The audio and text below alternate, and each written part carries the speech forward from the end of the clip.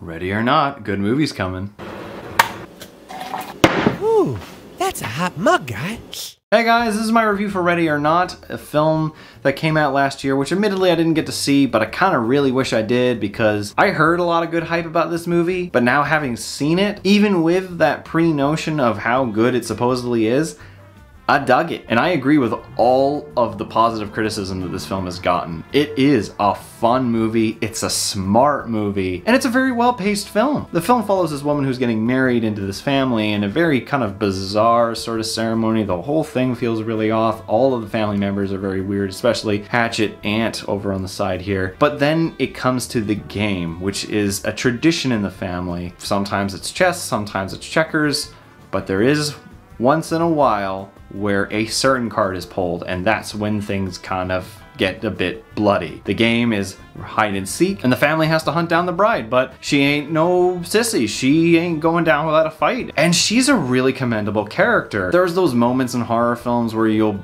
be yelling at the screen, yelling at the characters, do this thing, don't do that, you dummy. She essentially anticipates it every time before it actually happens. Kind of like how Cloverfield 10 Lane would keep on subverting you. It would lead to the question and the answer that you were already saying earlier on, and it gives you the answer and it gives you a completely different route to go. By the time you figured out that, it will then deviate again because it's a thinking ahead of you. And this film does the same thing. It is thinking ahead of you. It is giving you a very smart, well laid out survival film. And it reminds me a lot of You're Next, which was an Adam Wingard film directed I think in the early 2010s. Funny enough that people aren't talking about that movie because Ready or Not is essentially a better version of You're Next. You're Next is commendable, it's very well done, and actually it follows a lot of the same ideologies as this film does. This film just has it going the whole time. There's never downtime. You're always in the character's corner, and we're finding out more about the family, their history, and why they are the way they are. And you're also getting a lot of surprising laughs. There's a lot of very funny moments that happen throughout this film that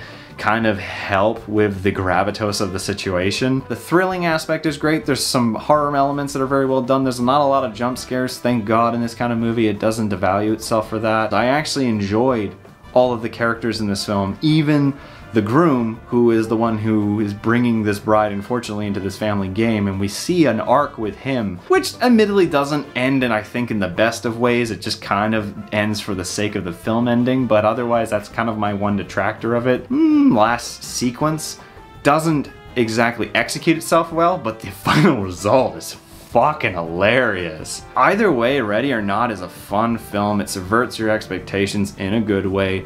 It's smart enough to think ahead of you. Every time you think something should happen, it's going to do it. This was a well-written script. It's a well-executed film.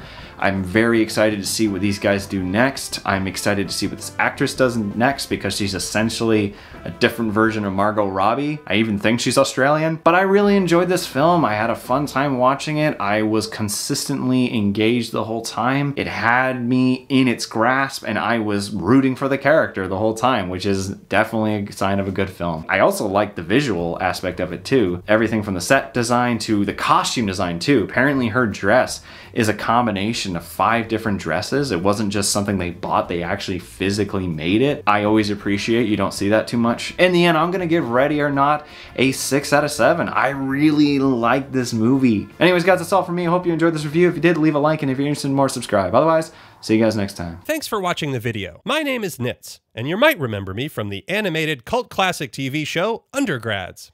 It's been a while, but I'm happy to say the Clique is finally getting back together in an all-new movie, thanks to a successful Kickstarter campaign. But we are still asking for your support. To see any and all updates about the upcoming Undergrads movie, be sure to check out and like the Bring Back Undergrads Facebook page. And with any luck, we'll see you guys soon.